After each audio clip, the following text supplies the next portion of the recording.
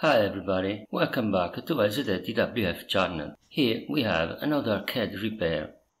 This is the last of the 4 Zaccaria Galaxia boards that have been sent for repair.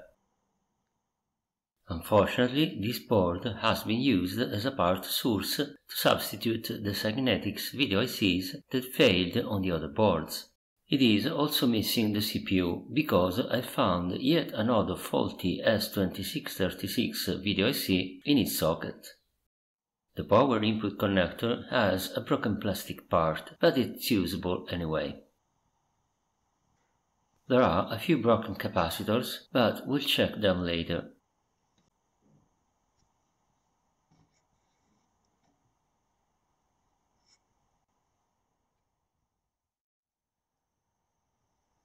The solder side looks clean with no evident damages.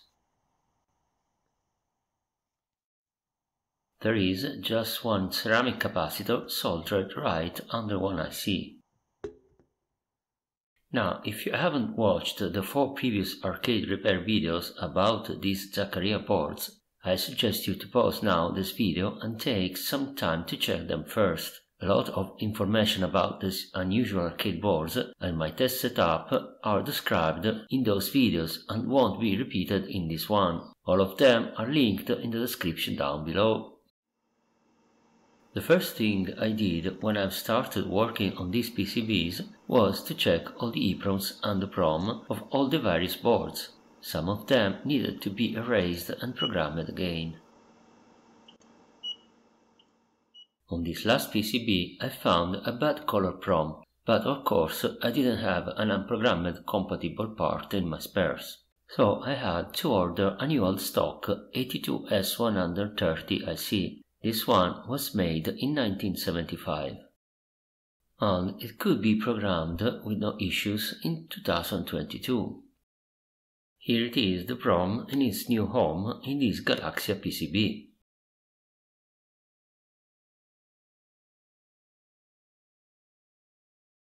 As you have seen before, this board has a few broken capacitors, like this one in the picture. And also this other one has a missing piece. This one too has lost some parts.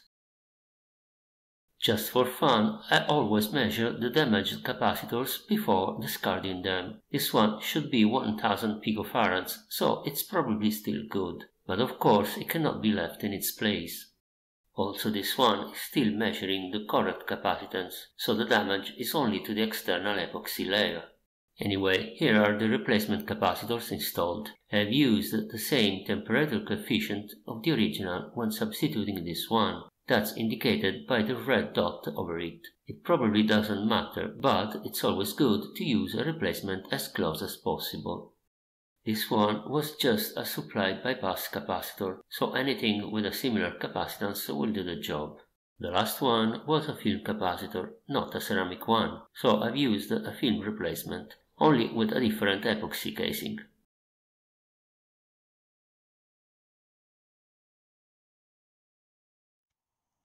Now look at this.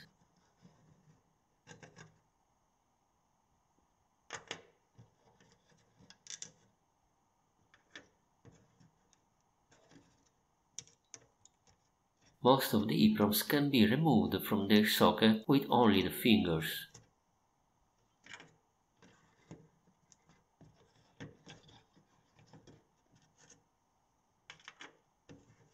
So all these sockets need to be substituted, just like on all the previous boards.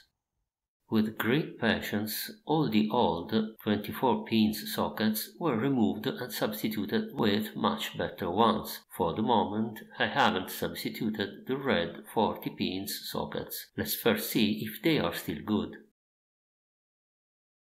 Then I removed the layer of oxide from the power connector pins with fine sandpaper. As always, I now check the electrolytic capacitor's ESR.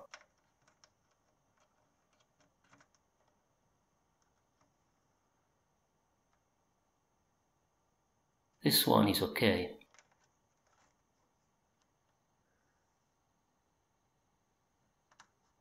But this other one is definitely bad. The needle barely moves. And indeed, the LCR meter shows a very low capacitance. This one must be substituted. In my spare parts I didn't find any axial capacitor, so I had to mount a radial capacitor in this funny way.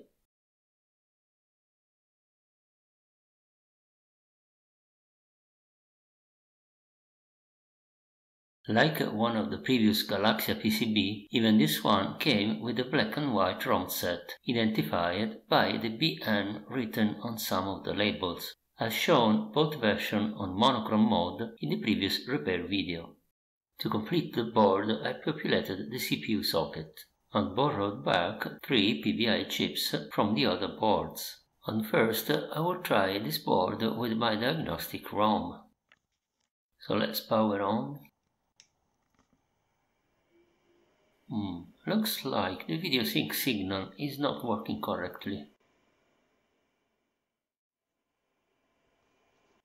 But if I move the clock chip in its socket,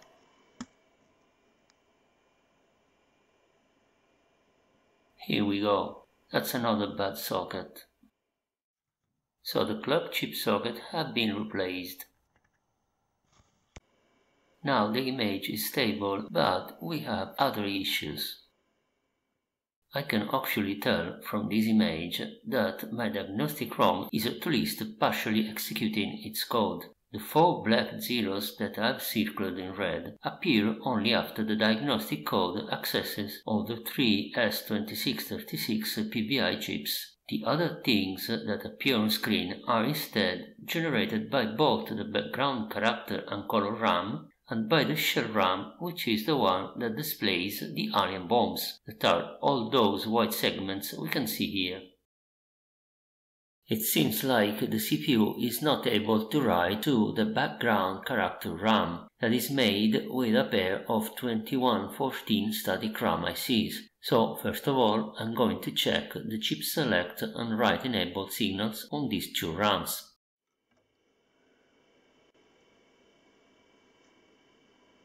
Yes, indeed, the write enabled signal is stuck high. As we can see here, the WBG signal is generated by a NAND gate in position 2H. So, let's check the inputs of that gate. P9 toggles.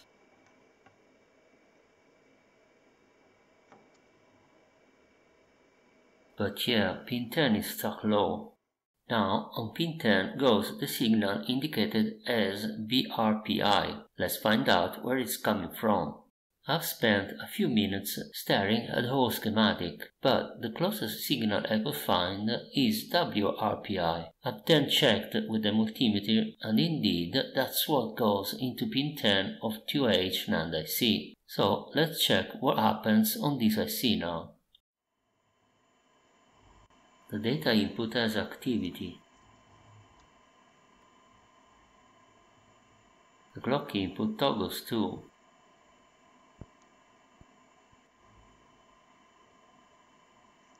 But the output pin is stuck low, and this cannot be good.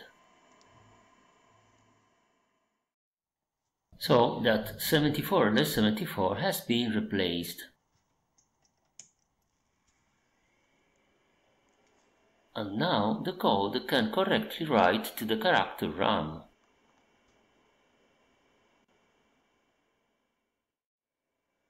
The diagnostic reports issues on the color RAM, but that won't affect too much the game, so let's switch to the game boot ROM. We have several issues here. The starfield is missing entirely. The top of the screen is shifting together with the aliens and it should instead be stationary. And of course, wrong colors on some characters. Now, the erroneous screen shift has been investigated already on a previous repair. The first suspect is a wrong ESH signal generated by the LS156 in position 4A. So I quickly checked that all its inputs were toggling, and since all of them looked good, I decided it must be a faulty LS156. so it was replaced.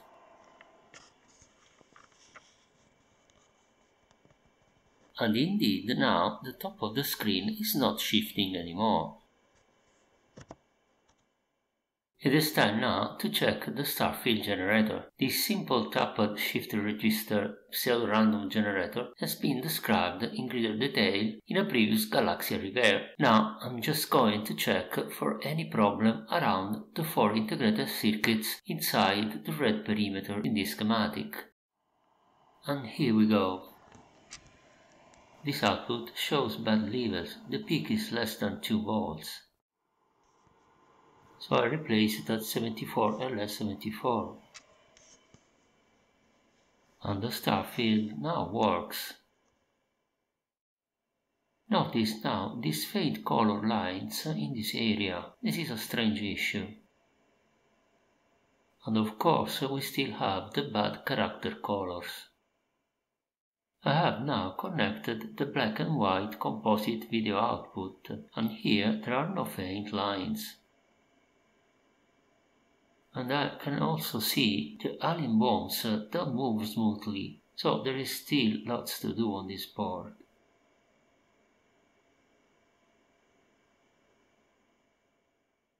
Before investigating the strange issues, let's address the color RAM fault. Even this one seems to be quite common as a failure on these arcade PCBs. The two 2102 static RAMs at 3C and 1B were often bad, so let's check what we find now. Pin 12 is the data output, and this one clearly shows bad levels. Let's check the other one now.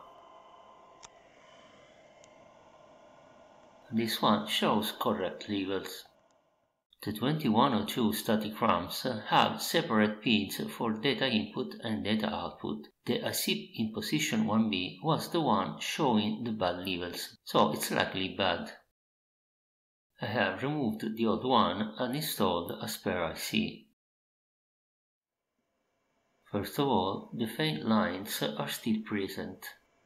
The character colors are different now, but still not the correct ones. So I've decided to also substitute the other 2102 with a spare IC. This one was manufactured in 1976, well before this arcade PCB. Well, we still have the color lines, but now all character colors are correct at least. The next problem to address is the not so smooth movement of the bombs dropped by the aliens. These objects, called shells by the designers, are neither part of the background characters nor part of the sprites handled by the 2636 programmable video ICs. Instead, they are created by this circuit that uses yet another different pair of static RAMs. The 2101 is a 256 words by 4 bits static RAM with separate input and output data buses. So I have installed back my Diagnostic ROM, and indeed it reports errors in the shell RAM. Every number following the B letter has a 0 as first digit and some other number as a second digit. This means the errors are always on the lower 4 bits of the CPU data bus, so the faulty RAM is the one in position 3F. And so I have substituted the 2101 in position 3F with a good spare. And wow, the color lines disappeared now.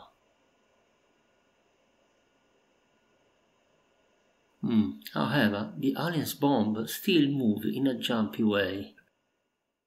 So it's interesting to understand what causes the color lines.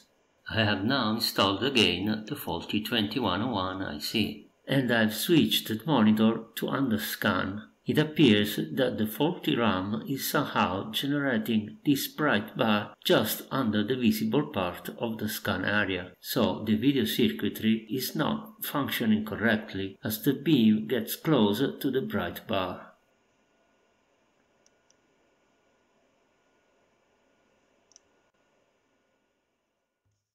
Here I replaced a good 2101.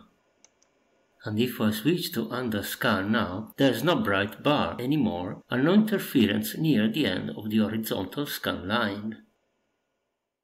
However, now we must really understand what causes the rather funny behavior on the alien's bombs.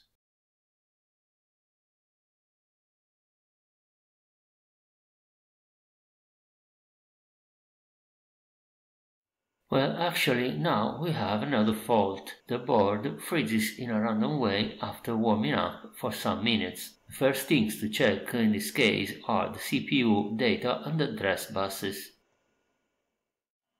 I start by checking the address bus buffers. And this input looks like it's floating.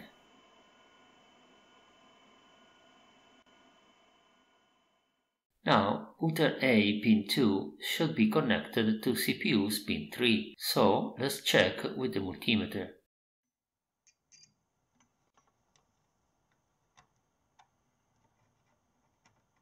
We have no continuity, as I suspected. Let's try rocking it.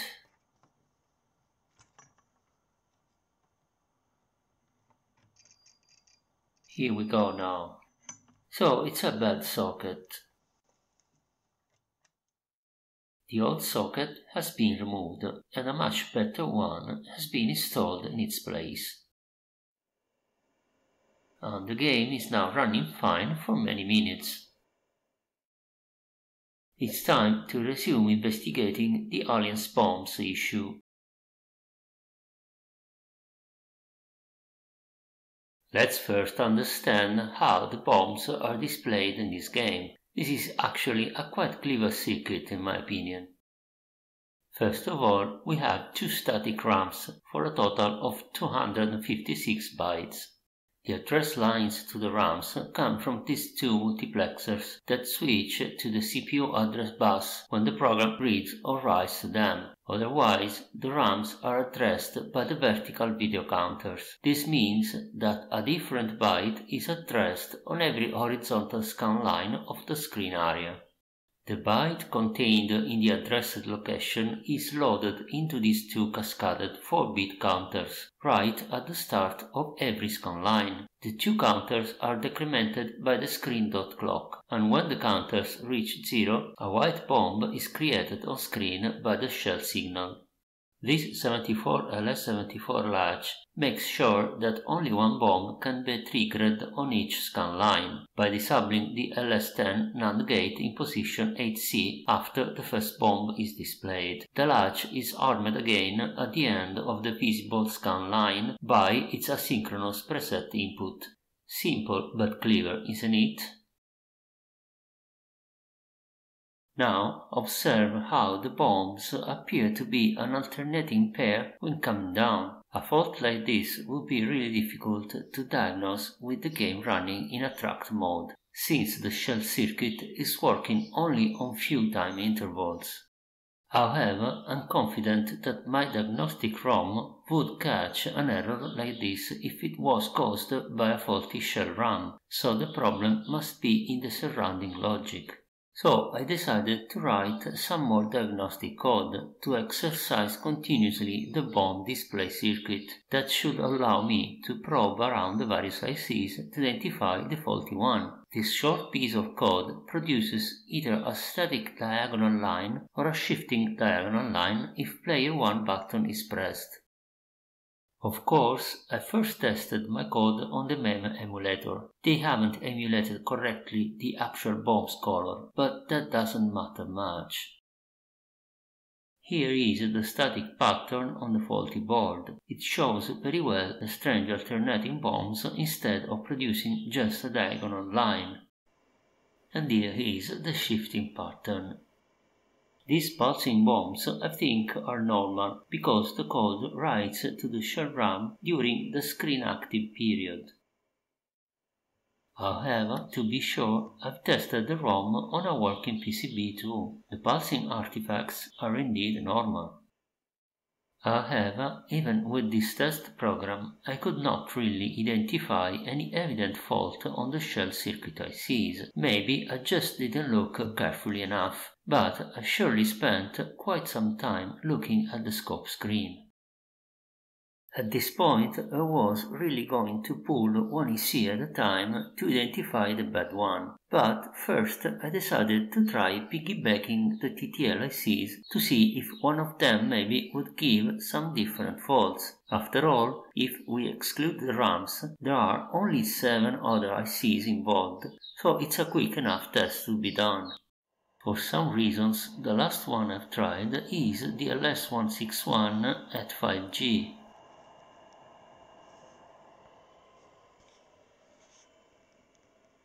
But look at that, this is pure luck. So I pulled that LS161 and substituted it. And indeed, that fixed the fault. Finally, everything looks as it should.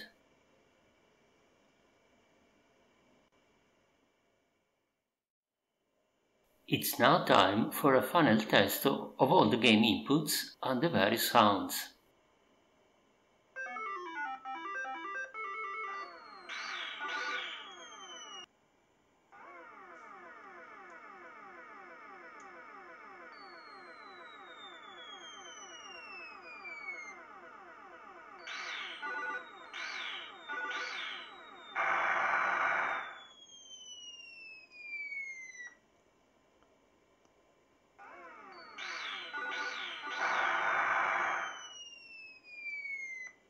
All is looking fine so far, so also this board can be declared fixed now.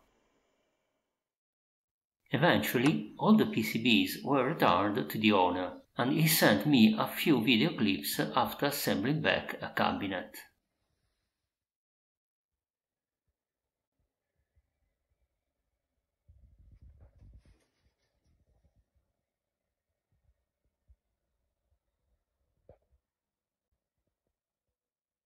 I hope this was an interesting video and that you learned something. If you have any questions, please use the comment section below.